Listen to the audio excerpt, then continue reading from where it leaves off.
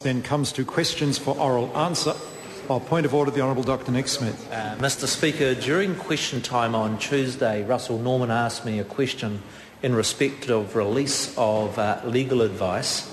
I have checked and had clearance from the Attorney-General, so seek the leave of the House to table the extract from the Ministry for the Environment's briefing dated the 10th of August 2010 on the legal advice with respect to the National Policy Statement on Freshwater Management.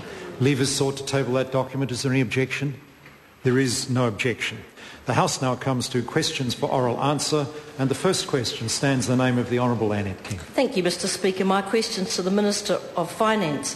In light of the Prime Minister's announcement yesterday that money taken from families getting working for families would be used to help low-income New Zealanders, will the changes to be made in his budget next week make the Alexander family, who appeared on Campbell Live on Monday night, be better or worse off? The Honourable Bill English.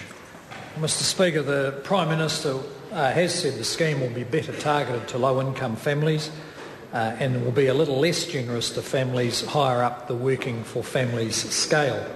In relation to the Alexander family, I simply can't comment on the family's individual circumstances. What I can say is the government has a strong track record of protecting the most vulnerable families, and I would expect that family has benefited from increases in working for families payments and tax cuts.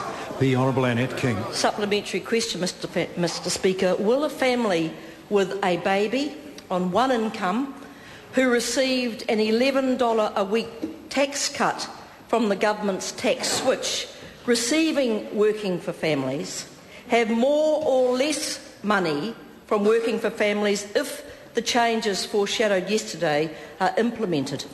The Honourable Bill English. Well, Mr Speaker, the House will just have to wait for the budget to get the details of that. But the Prime Minister has stated that the scheme will be better targeted towards lower income families. The Honourable Annette King. Mr Speaker. Will a one-income family with 4 children paying the mortgage, rates, insurances, power, gas, telephone and car expenses, who have told Campbell Live that they have $50 a week left to feed and keep their family, and without working for families they'd be lost, be better off after his budget? If so, when? The Honourable Bill English.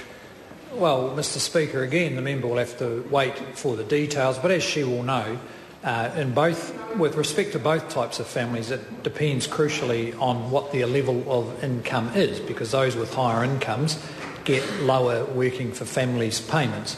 I might say with respect to the family who is paying off a mortgage, they do have the benefit of the lowest mortgage interest rates in 40 years.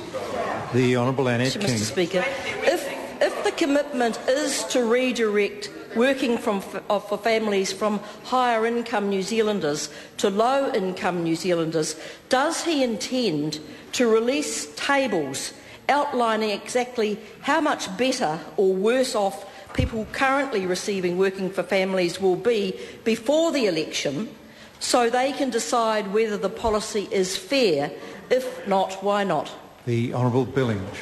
Well, Mr Speaker, this government will continue with the same way it handles these kinds of policy issues, and that is considered, responsible, moderate and totally transparent.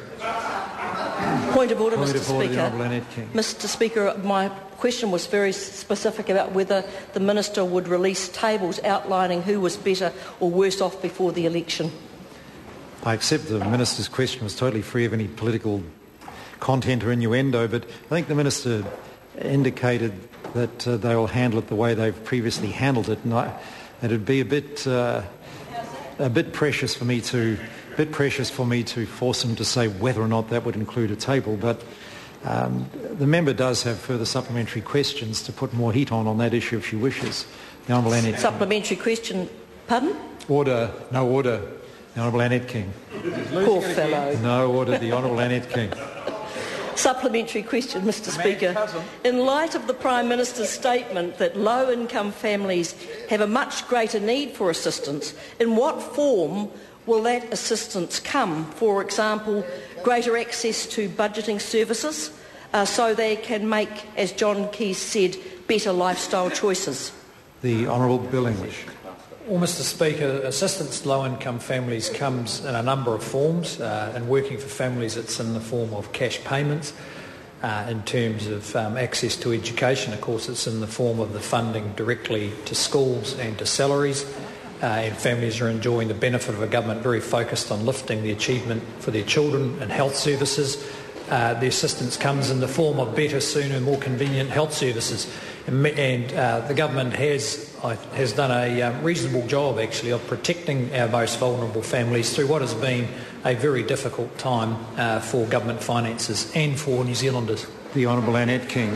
Speaker, why did he recently reduce the additional funding that was to be given to budget advisory services following the Minister for Social Development's promise that they would be adequately funded, that they were doing invaluable work and she considered them local heroes, and many of them now face a 70% increase in their client numbers in just the last year?